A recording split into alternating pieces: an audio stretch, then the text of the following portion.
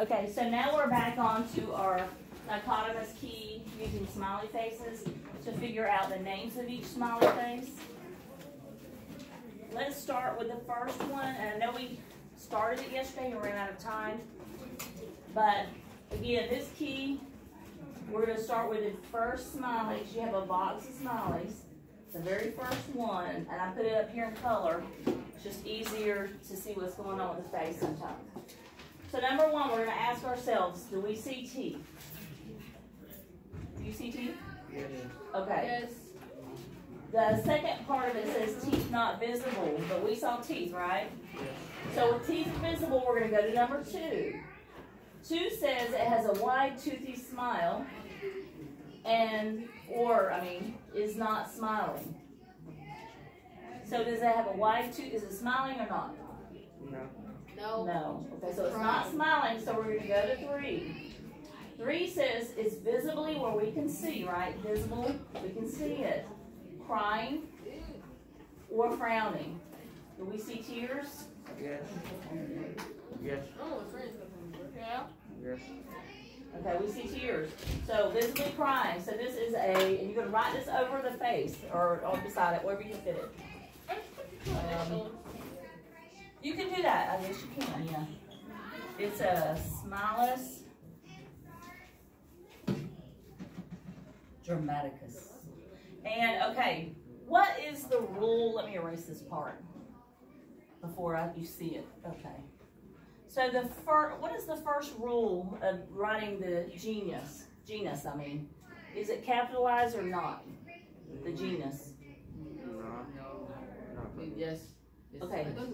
Remember that. The first rule, genus is capitalized. And then what about the species? The next.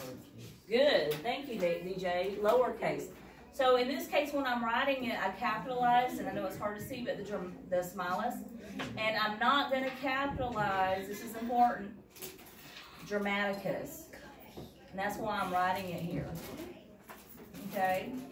So, capitalize the genus, and then the species is lowercase. Are we okay with that? We understand? Whenever you write those names out?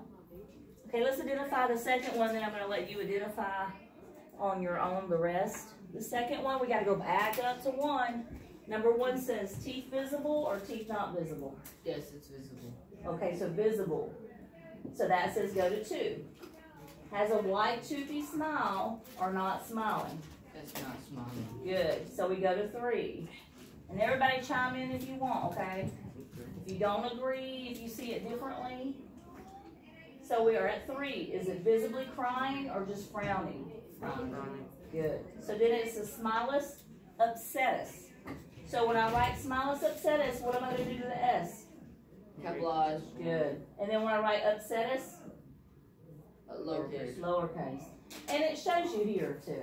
Can I just write the initials? Yes.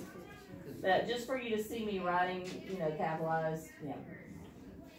So now what I want you to do, and I'm going to walk around and see how you're doing. Okay. So I we want start you at to finish the we rest. start at 1. Yeah, you always start at number 1 and go. It's like you have to go back to it again. And keep going back and through it until you get to the names, genus and species, the name. Wait, what is? Wait. Okay. What is this? Oh, that's so good. Symmetrical. So, good. Okay, let's do that. Let's look at that, guys. Let's look at the words, the definitions. Aaron, David. So, visibly. Does that mean, what does that mean, visibly, visible? It means you could see it. Okay, good. What about symmetrical?